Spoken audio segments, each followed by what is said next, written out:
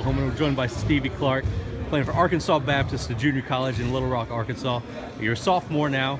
You had 16 tonight in a big win here at On Point Academy in El Reno. Stevie, just talk about what this year has been like for you. It's been a humbling experience from first off and foremost. I mean, kind of getting in trouble at those state and everything, and just to have another opportunity, I'm thankful. Then I got a good team surrounding me. So, I mean, we're doing good, and hopefully we can finish out strong. Obviously, going into the junior college ranks, you don't know what to expect.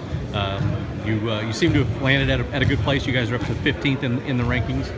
What do you see for this program the rest of the way?